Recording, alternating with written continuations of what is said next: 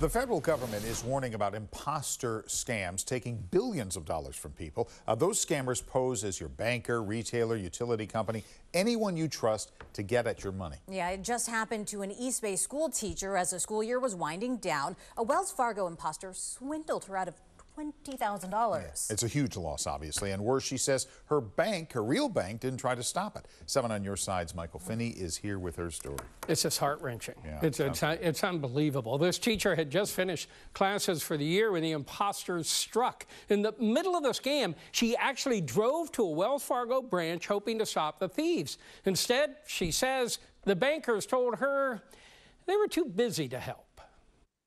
Complete and utter panic. And Boris still feels the sting of the scam. I had tears running down my face. I was literally shaking. It happened as Anne's students were finishing final exams. Her cell phone rang. The caller ID said Wells Fargo Bank. I'm calling from Wells Fargo. We're investigating, some fraud that is going on right now. Are you trying to wire $20,000 from your savings account? I said, I am not. A man on the phone told her she'd better wire the $20,000 over to the bank's fraud department where it would be safe. So I said, okay, let's walk me through this. And then when that was done, he said, there's another wire fraud transfer coming in right now in the form of $5,000 from your savings. So Anne followed instructions and wired $5,000 more.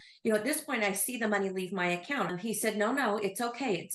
It's in our fraud department. Then the man said someone was trying to get another $3,500 through her Zelle account and believed him. I just panicked that someone somewhere in the world had access to all of my money. And drove to the nearest Wells Fargo branch with the man still on the phone and told a teller someone was attacking her accounts. Silently, the teller warned her the thief was actually the man on the phone. And mouthed to me, it's not Wells Fargo. And I started to panic. And pleaded with bank employees to stop those wire transfers fast, but to her shock, no one would help.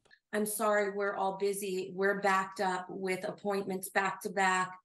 You need to go to another branch, but we can't help you here. I was dumbfounded. Like, how can you not help me? You have a woman who's in the process of being defrauded with tears coming down her eyes, and you send her away? And raced across town to another branch. It took me a ton of time to get through the traffic and the road work that they're doing on Crow Canyon Road. A banker at the other branch saw her in tears, responded quickly, and managed to stop the $5,000 wire transfer. But the $20,000? Too late.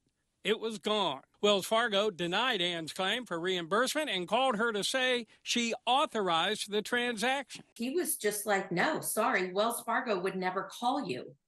And I said, you just called me from Wells Fargo. We asked Wells Fargo why bankers said they were too busy instead of trying to stop the fraud. The bank did not respond exactly, but said, we strive to do all that we can to support scam victims. We take these situations seriously and provide options, including our fraud team contact information. You send her away.